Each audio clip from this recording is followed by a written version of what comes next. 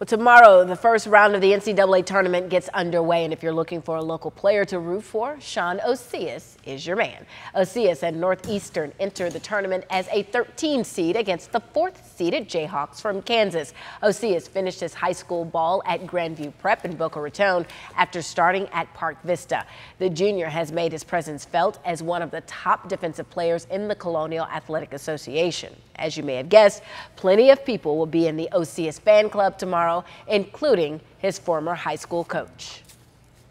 We're very excited for Shawn and for Northeastern and them winning their conference tournament last week. And obviously our school and community and basketball team is all excited to watch him play on Thursday and to play Kansas. That's a great opportunity for Northeastern and them to get on the national stage like that and show how good they really are.